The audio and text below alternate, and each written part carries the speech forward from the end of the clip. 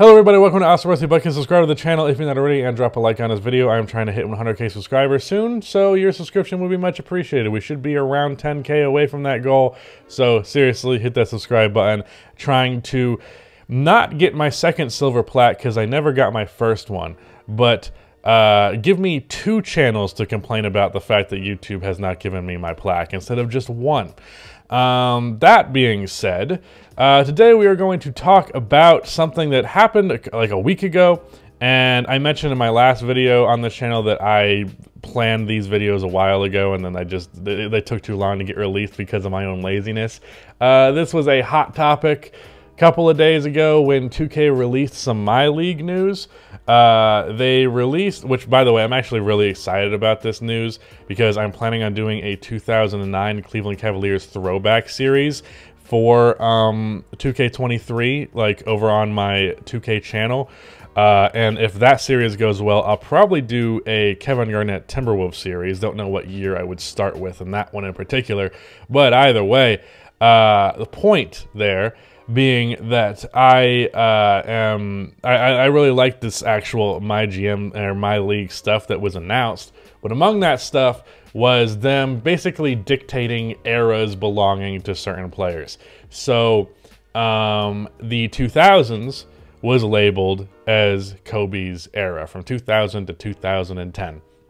I believe 2010 to 2020 was labeled as LeBron's era, which accurate.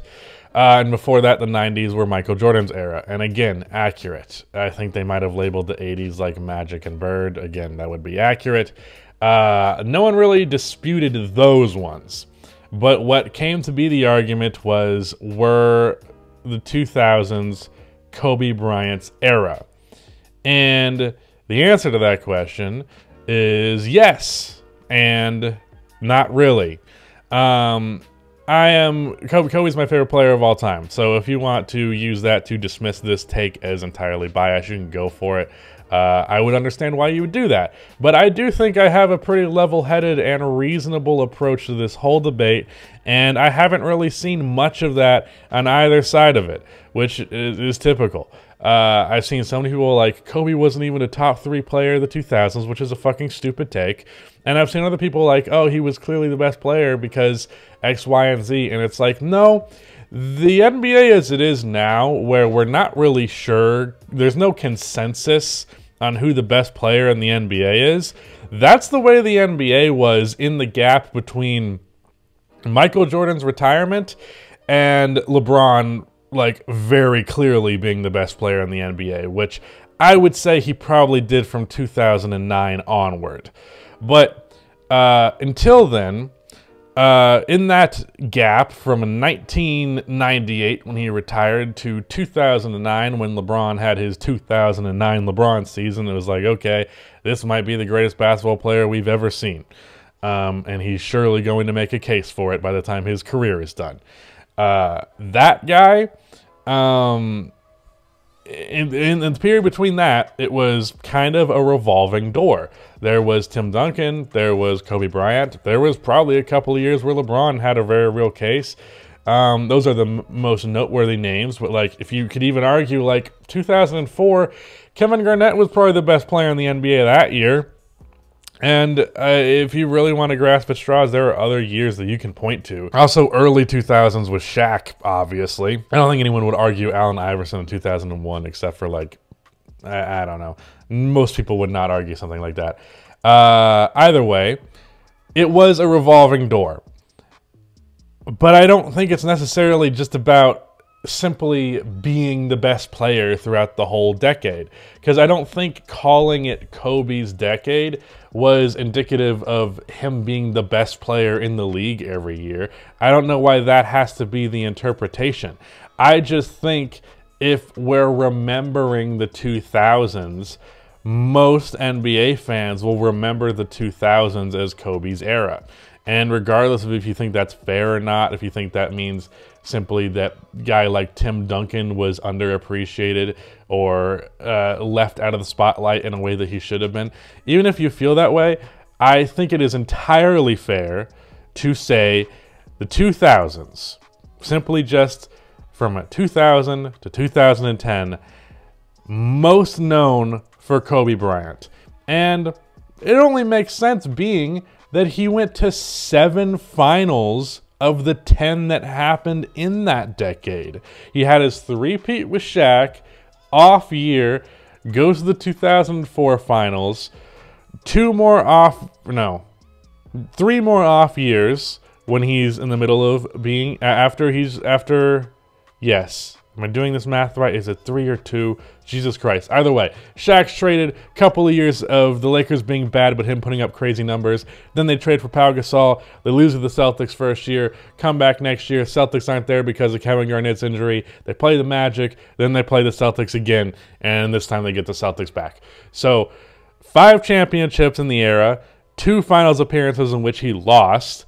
And he was the face of the league. Whether or not you think he was the best player in the league, what people were looking at, what media was looking at, all eyes were on Kobe. Even when he was putting up buckets on a bad team, all eyes were on Kobe.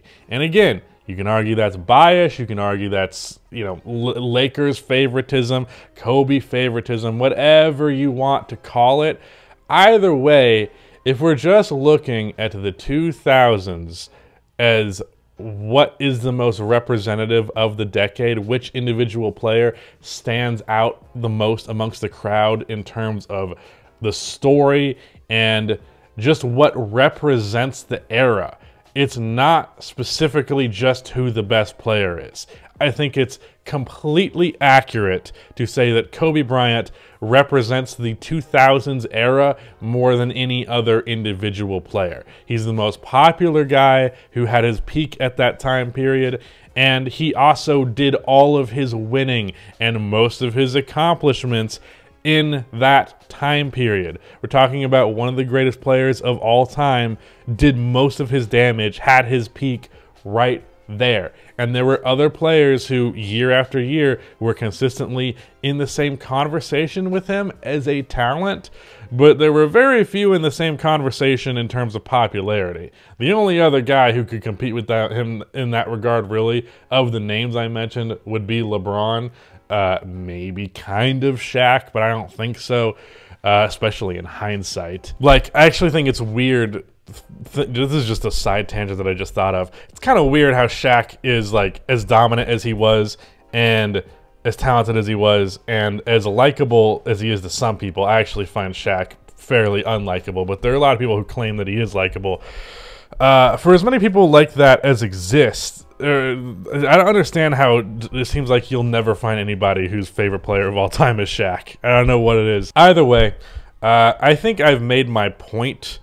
It's not just about who the best player is. And if you also think, like, in terms of impacting the game, in terms of, like, just being, like, the guy that people look up to, like, there are more players that look up to Kobe than maybe looked up to any player ever. Like, I wouldn't be surprised if we get a generation of NBA players 10, 15 years from now who looked up to Steph Curry to the same extent that they do to Kobe. And really, this is more just about the popularity of the game spreading. But Kobe was the face of the league, and so many kids grew up and wanted to be him. I did too. I ended up just making YouTube videos about him. Other guys were in the finals getting compared to him, like Jason Tatum. But either way, 2K was just looking for a player to, like, reference as the player of the era. It doesn't mean they were necessarily saying Kobe was, like, the #1 guy every single year. And as good as Tim Duncan was, and as much as the Spurs' success was a factor in that era, that shit was happening silently. And even if you want to make the argument that the championship is a factor, Kobe Bryant won 5 in that era, Tim Duncan won 3. He won his other 2 in the 90s and 2014. So, doesn't even really win that one. I don't know why that had to be such a contentious thing.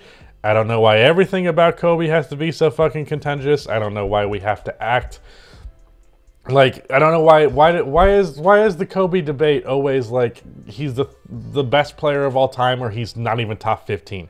Like, does anyone know what the word nuance is? I don't know. I don't really know how to end this video, so I guess that's my point. Stop being a fucking baby. There you go. That's it. Bye.